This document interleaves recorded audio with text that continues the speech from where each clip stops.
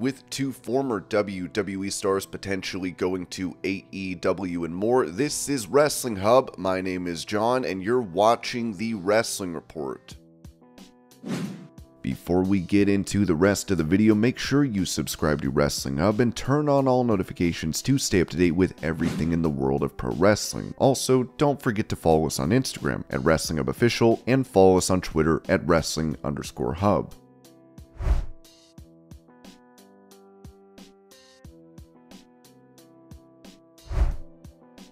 Giving his reason as to why the WWE Hall of Fame is not that special, Eric Bischoff said on his Strictly Business podcast, "I enjoyed the Hall of Fames earlier, much more than I enjoy them now, because in a way, at least, my impression was that that night was more focused, and it was made to feel special. There were some issues along the way. I think having too many people take some fun out of it, making it less special and less entertaining in the long run for the people who have to sit through it, watch it, or sit out in the audience. It's just that everything has an ideal time. I think a 3-hour Hall of Fame is not ideal, but that said, it did feel more special to me previously than it does now. It almost feels like, okay, let's check the Hall of Fame box because that's what we do. And it's so meaningful to speak for myself, man. I was very emotional up there, and it wasn't even a live crowd there. It was just me and production people and friends in the back, but for those, you watch some of these Hall of Fame speeches and the emotion is so real. The most real thing in wrestling is the emotion that wrestling creates, and especially when it comes to somebody who spent their lifetime or the majority of their life dedicated to the sport, and to have that moment where your peers recognize you in front of friends, family, and a live audience, and it doesn't get any better.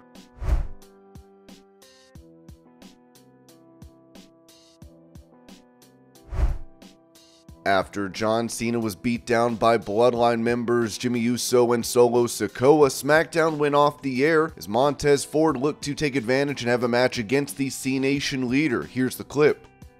Cena is asking for a match. Very true, very true. And it just so happens that he's at the wrong place at the right time. Because I got some stuff I gotta prove tonight anyway. And I'd be damned if Bobby Lashley is gonna take my watch, my suits, my shoes, and everything we thought is worth for. So get a referee out here because I'm gonna do the unstoppable, something that's never been happened before. And that's pin John Cena in Glendale, Arizona.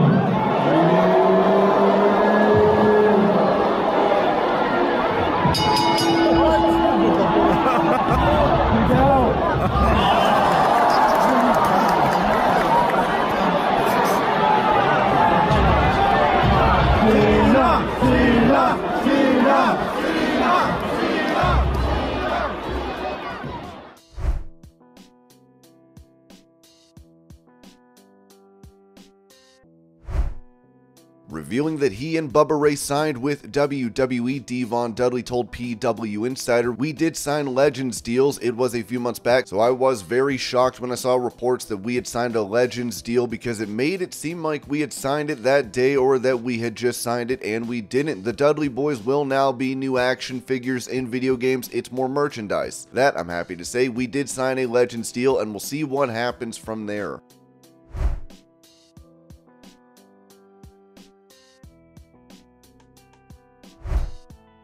With him retiring from in-ring action about 5 years ago, former WWE star Paul Burchill announced his return to action, saying, "Well, I've got England in my mind. I'll do a little word association just to illustrate the depth between you and me. Gangrel, when it comes to England, you're Elton John. Me, I'm Jack the Ripper. 30th of September, Shoemaker Center, Ohio. The Vampire Warrior versus the Ripper."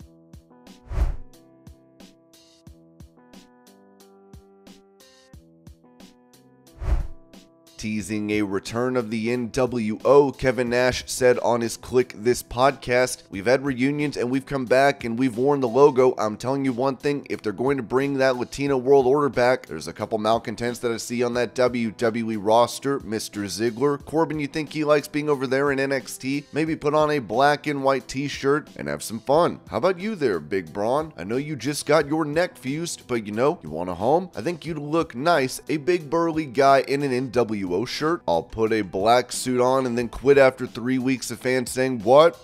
F that. I ain't got time for this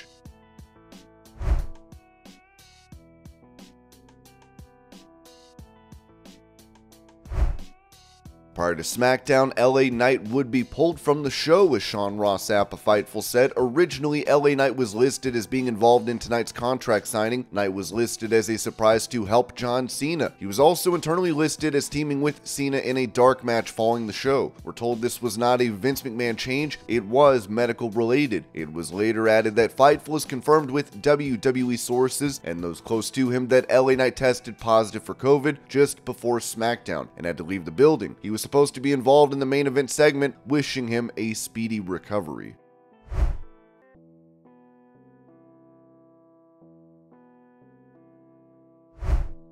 As Matt Riddle was shockingly cut by WWE, his ex-girlfriend reacted to this news, posting this video to X.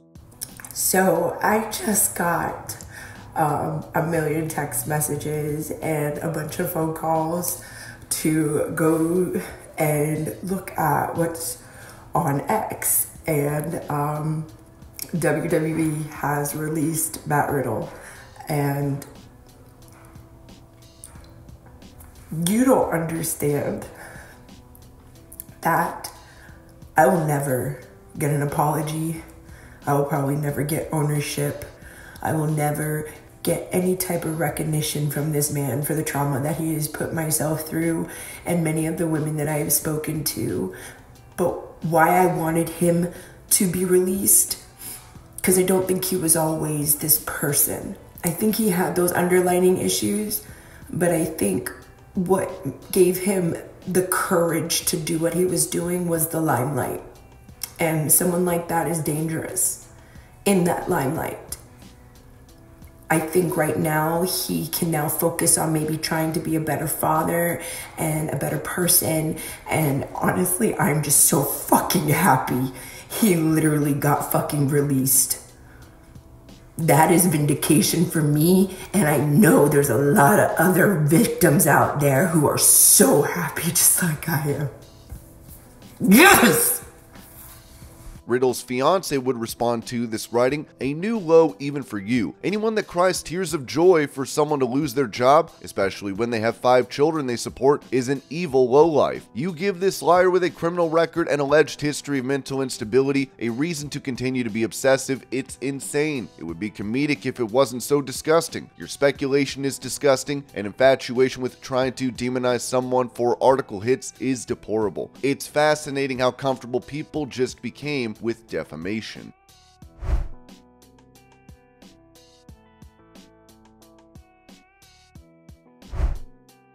Following his release from WWE, Top Dollar said this regarding the future of his Hit Row stablemates, writing, "I could be wrong, but I think Hit Row is dead. I made the song, I made the catchphrases, whatever Brie and Tahuti do next, they gonna shine, they're stars. Maybe now that I'm gone, they'll actually be given a microphone. Clearly the reason we never got one was because of me." Despite this claim, Hit Row's Ashante the Adonis and B-Fab had a dark match after Smackdown where Cameron Grimes defeated Adonis.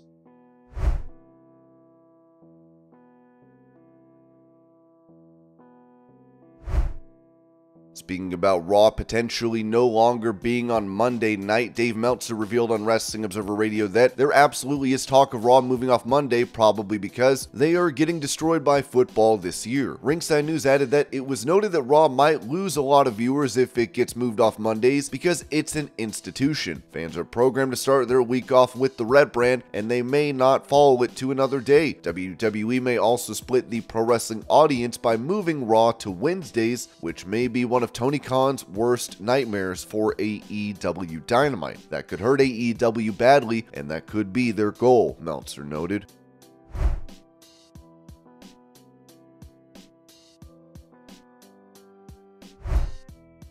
NXT star Ikemen Jiro confirmed his release from WWE, writing, "Thank you WWE and WWE Universe. I was there just 3 years. There were so many special memories and great friends. What's next? I will."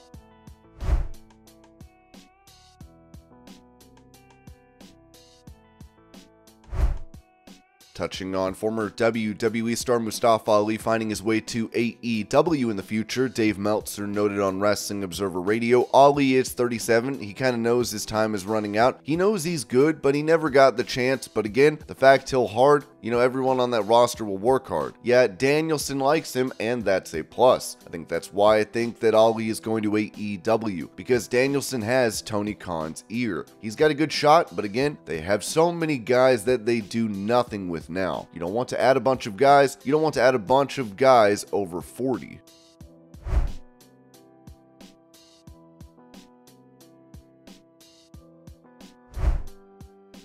While Dolph Ziggler does have a 90-day non-compete clause after being let go from WWE, Dave Meltzer mentioned this about AEW being interested in signing him. Vince McMahon never saw him in the way that other people saw him, although he did have a good career there, and he made a lot of money. You know, there's more guys like that. Ringside News added that Dave Meltzer later stated that it's going to be interesting to see what Tony Khan does with these guys. It was stated that Mustafa Ali and Dolph Ziggler are two guys that they will probably bring in to AEW. That also begs the question of how many former WWE guys that AEW needs at this point. Meltzer then said, "I'll put it this way, the first week Dolph shows up in AEW, there's gonna be a giant pop. But, you know, doesn't maintain. What ideas do you have?" And he's probably gonna want to get paid a good amount of money. He's not going to do it cheap. And this was your pro wrestling news update. I hope you're all having a great day. Thank you so much for watching, and I'll see y'all later.